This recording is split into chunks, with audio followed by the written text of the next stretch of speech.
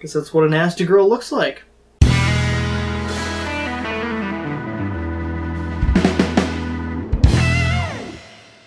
Hey, it's me, Eric, again, and I'm back with another awesome drink. This one is called the Nasty Girl. I think, most guys, some girls even, have had a nasty girl at one point in their life. This is a shooter, and the reason I picked it today is because it caught my eye going through a book, and it's my first drink with dark rum. So I bought this, it was on sale, Goslings. It's commonly known as a fairly good liquor for the price. So I bought that, decided to make a drink, and here we go. So, there's a lot of stuff involved with this. Banana liqueur, coconut rum, amaretto, the dark rum, of course, and the peach schnapps, as well as cranberry juice and pineapple juice. So there's a lot going on in this drink. The recipe should yield me about 2 shot glasses worth. So we're gonna get started here real quick and make this drink. And we're gonna have ourselves a nasty girl tonight. So, a real simple drink. We're gonna take 3/4 ounces of the dark rum, and we're gonna throw that into our tumbler. And everything else is just 1/4 ounce.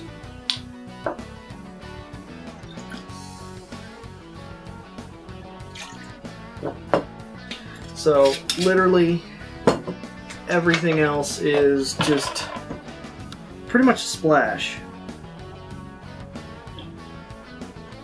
It's really hard to pour these without the pour spouts. I actually prefer to use pour spouts on these when I'm pouring them this small of an amount, but I don't have them on. So I'm just going to use this measuring cup and hopefully get the right amounts.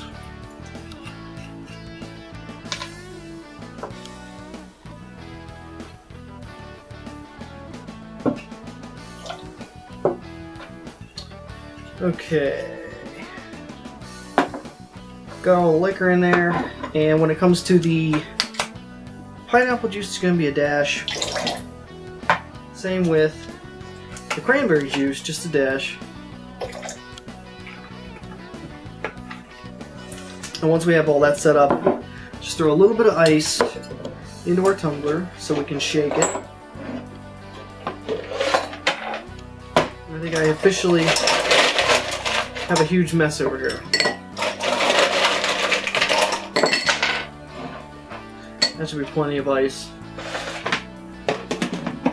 If anything, it's too much ice. But here we go.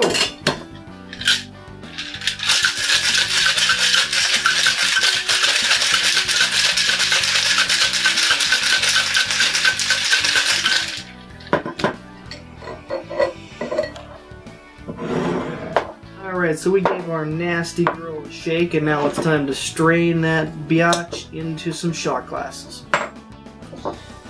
We're gonna try. Now, if I did everything right, this should hopefully yield me 2 shot glasses.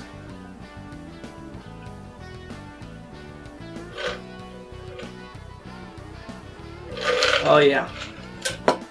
There might even be a little extra in there.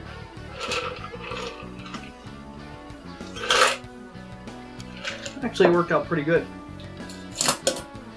It's a nice thing about doing stuff at home. You can drink out of the shaker, you can do whatever you want.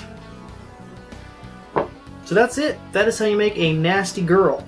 And I guess, I guess that's what a nasty girl looks like.